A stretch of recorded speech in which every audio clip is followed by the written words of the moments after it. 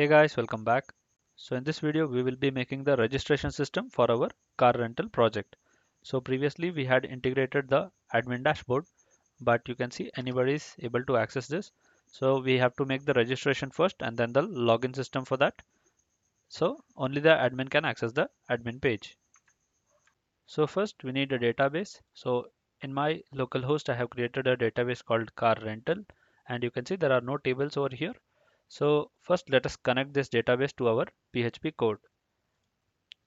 So over here, you can just create another folder called config, and inside the config, we can keep a new file called dbcon.php, which stands for database connection. And over here, you have to specify four things. One is your host, username, password, and database name. So I'll just write that $host is equal to localhost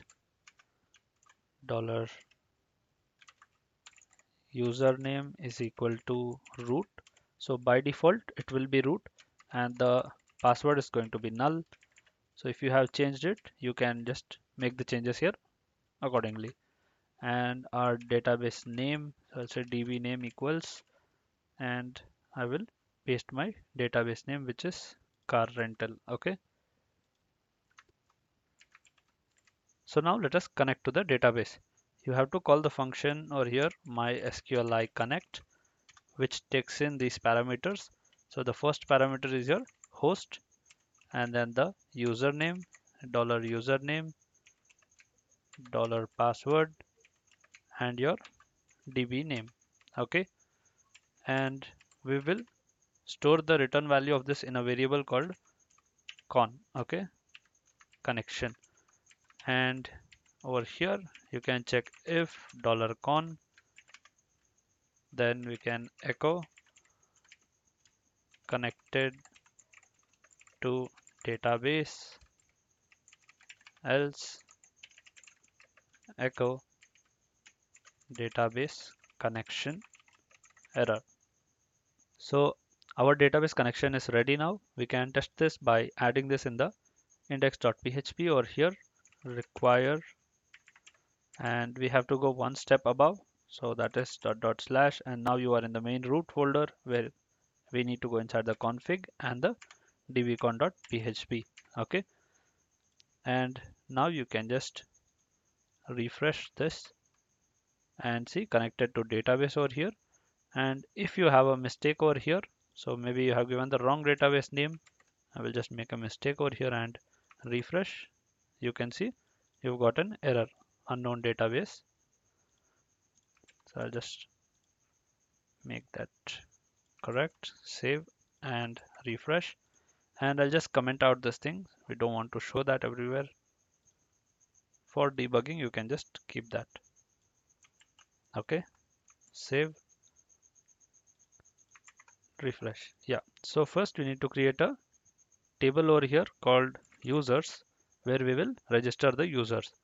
And these are the columns which we will store in the users table. Okay, we need these many fields in our table, so these are 18 fields. So I will just change this to 18 and click on go. So I will just split my screen.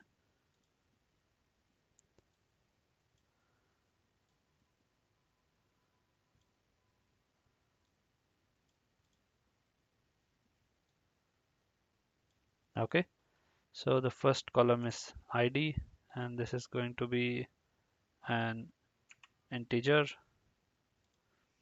and this will be our primary key, right? So you can just scroll a bit, and over here you have the auto increment, right? You have to check that. Okay, and now you can just scroll to your left, and then we have the name, email, password, and the phone, alternate phone number, address, have role, So similarly, we just need to create these fields, and let us just set the data type as well along with the fields. So the name is going to be varchar, and I'll keep the length as 191. Email is again varchar 191. Password is going to be, you can keep varchar itself, and we'll keep the length 255.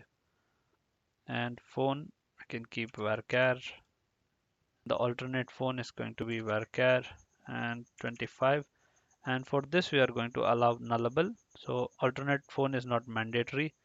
So you can just check this for the alt phone as nullable.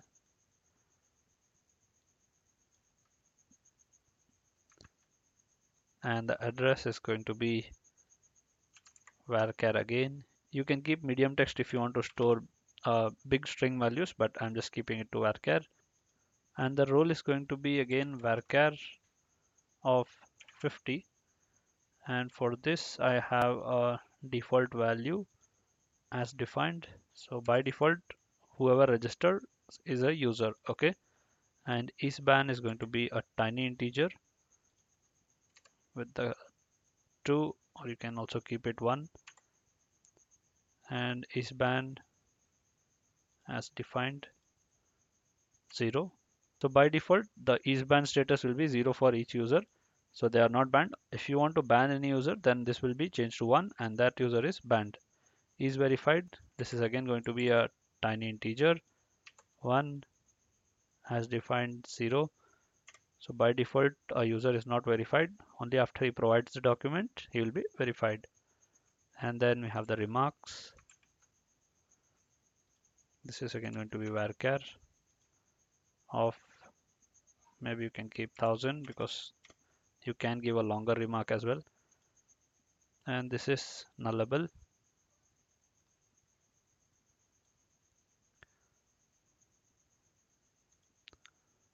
Okay.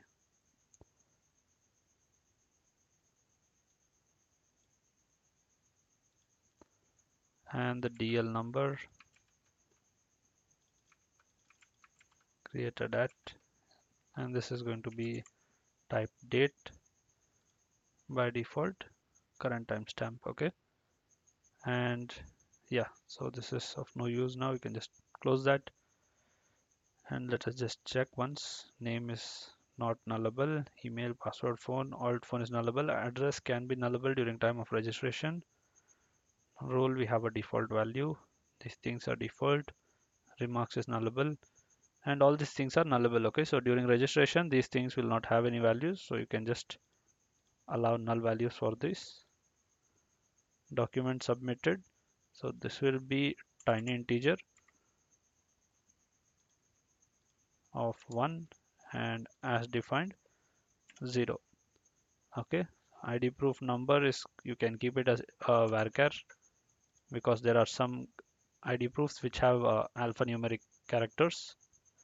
You can give this as 191. ID proof type is again, and say 191. The DL image back, can keep it as 255. DL image front, keep it as 255. Or you can even keep this as 500, because when you upload an image to any server or anywhere where your URL is a bit lengthy, then this might cause an issue for you. DL number is going to be varchar of 50 would be sufficient. And I think yes, we are good to go. Everything looks good and we can click save. So our users table is created now. So as the video is getting longer, we will continue the registration process in the next video, where we will be integrating Bootstrap and setting up the layout in the front end for the user side. Okay, so thank you for watching this video, guys. Please like the video and subscribe to the channel. Thank you.